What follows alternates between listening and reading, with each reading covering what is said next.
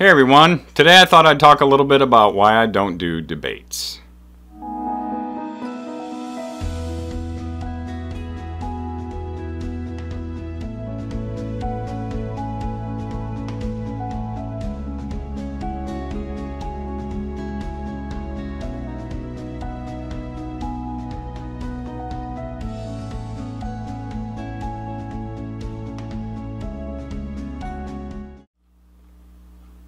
Shalom everybody, and welcome to Beit Tefillah.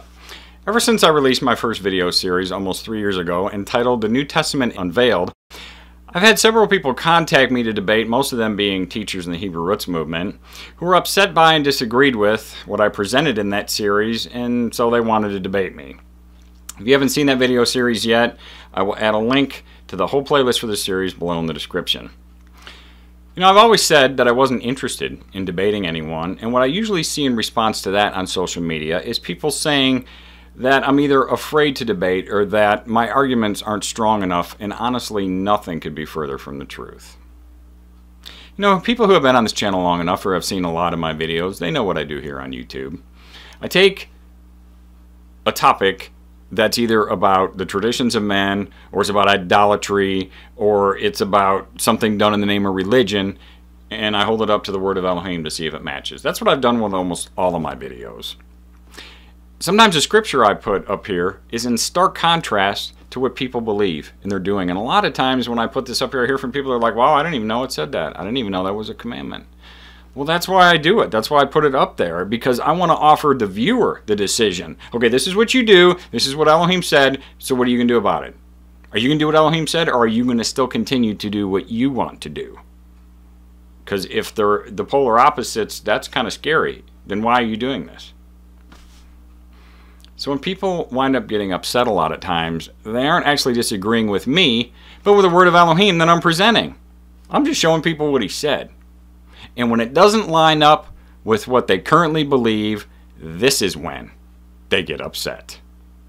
You know, just like Christians do when you tell them that they shouldn't be eating pork. Wow, they get all mad then and roll out the whole Jesus made all foods clean stuff, right? As they completely refuse to believe what Elohim said. Well, you know, it's pretty much the same deal with the Messianics.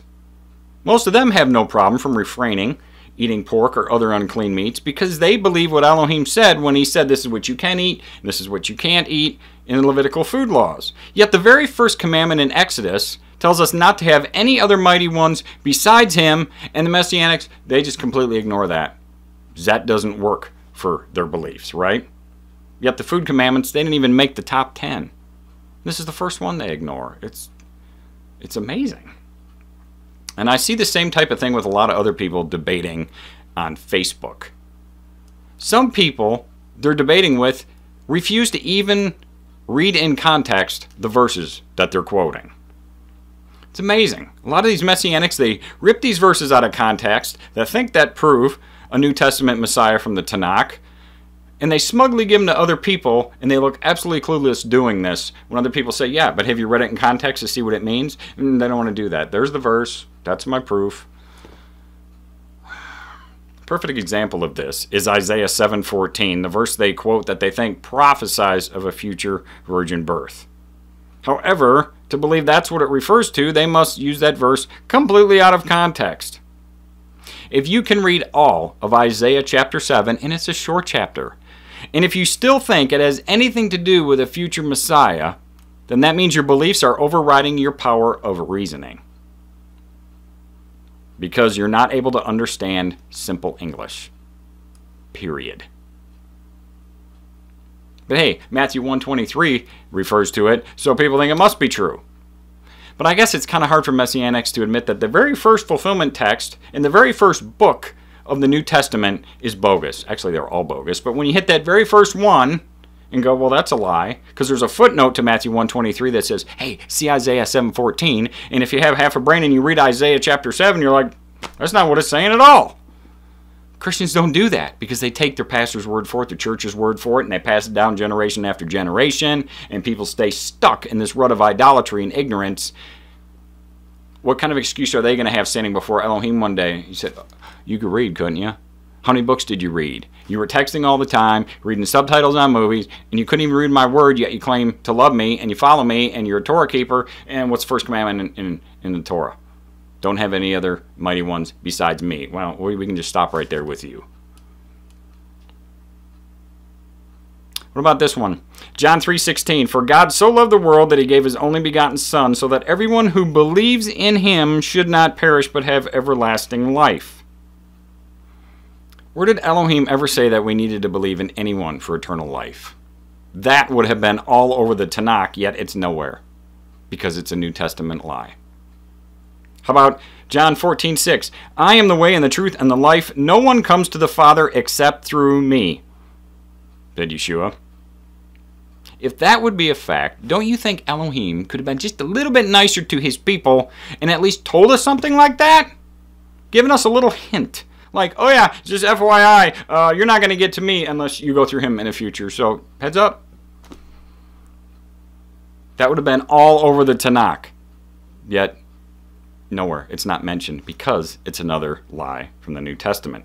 So what if you brought up these verses, for example, in a debate with a Messianic and said, okay, show us where Elohim said that in the Tanakh. Well, that would be a real boring debate because whoever was debating that guy would be sitting there flipping through the Tanakh in desperation going, well, that's in here somewhere. It's got to be. And nothing. Because there's nothing like that in there anywhere in the Tanakh. But oh man, you'd sure get a lot of Christian reasoning of, well, it's implied. It's in the spirit of the Tanakh. It's a foreshadowing. So how would you debate someone like that? As the actual word of Elohim would have no meaning for them, so you'd be trying to use scripture to debate their delusions. No thanks. You know, I've seen this one guy debate quite a bit. He's a Jew for Jesus, and with all of his debates, he does one simple trick to waste all of his fellow debaters' time. He quotes all the typical proof-texted verses from the Tanakh that Christians do that think prophesy of a New Testament Messiah. So whoever he gets to debate him wastes all of his debate time trying to explain to him in the audience what these verses actually mean in context. He does it time after time, and he knows perfectly well what he's doing. You know, when he smiles a lot and seems like a nice guy and he's really confident, well, you know, snake oil salesmen were called that for a reason. Because they're selling you something that's garbage, but boy, they're a nice guy. You know, he seems really confident, but he's just as ignorant as the Christians that do the very same thing. Let's look at it like this. Say you have a creationist who is debating an evolutionist. Well, this debate is going to go nowhere because the evolutionist usually doesn't believe in God, so he's not going to care whatever kind of proof this creationist comes up with and whatever Bible verses or scripture he shows the evolutionist. It's going to be totally disregarded by the evolutionist, right? And the evolutionist can show the creationist all of their supposed proof, and they can quote Darwin until the cows come home, and it won't mean a rat's patoot to the creationist. Why? Because they both believe different things. They believe totally different sides of the spectrum, and one isn't going to get through the other because one proof from one person, the other one totally disregards, and vice versa. So if you went to this debate, all you would wind up seeing is the evolutionist fans rooting for the evolutionists and the creationist supporters rooting for the creationists, and now it's a pick your favorite team sort of scenario, and everybody goes home believing what they did in the first place, and no minds were opened or changed. It's all just completely pointless. And very similar to what I'd be up against in a debate with a Messianic. The evolutionist doesn't believe in the Word of God, and neither does the Messianic. If they did, then they would be neither evolutionist nor Messianic. So I don't debate. I make videos. And I always put the verses from the Tanakh up here to show people where I'm quoting so they can follow along in their own scriptures and read for themselves as I promote the word of Elohim, not a religion or a New Testament idol that Elohim never delivered to his people. And that's what I do here on YouTube. I don't give my opinion because my personal opinion doesn't matter. I'll read the word of Elohim, and you know what? The New Testament just doesn't match the Tanakh, just as the Tanakh does not prophesy of some kind of New Testament Messiah. And if people want to get mad at me and insult me and call me a false teacher, say they don't agree with me or whatever, that's fine. I really could care less. You know, I didn't write this. I just read it. So I can't take it personally. I really can't, and I don't. But the scary part is that these people are doing this online on social media, bearing witness to the entire world that they're disregarding the word of Elohim, and all just so they can keep their idol. And these people claim to be Torah keepers. A lot of them do. What if somebody claimed to keep Torah yet worship Buddha or Krishna? Would that be okay with Elohim? Of course not. Same deal with the Messianics that worship their New Testament idol, whether they call him Jesus Christ or Yeshua HaMashiach. But they can't see that because they hold their personal opinions and personal beliefs up over the word of Elohim. Same deal for the Christians that eat pork, keep Sunday instead of the Sabbath, and observe all the pagan holidays. They believe what they are doing is acceptable. It's not to Elohim, but they believe it is. And those who call themselves Torah keepers in the Hebrew Roots movement should know better, as most of them came out of the Christian churches. We did. But I guess their plan is just to believe and obey just some of Elohim's word. Is that their deal? Do they figure that they don't need to obey all of it, especially the very first commandment? Deuteronomy chapter 30 is where Elohim tells us that he's going to gather his people, those who keep all of his commands. We know he scattered the children of Yisra'el for being in idolatry, so how can Messianics believe that they will be gathered while they're in idolatry? Elohim told us in Isaiah 43:11, I am Yehovah, and besides me there is no Savior. And in Hosea 13:4, but I am Yehovah your Elohim since the land of Egypt, and an Elohim besides me you shall not know, for there is no Savior besides me. And one more in Isaiah 44:6-8.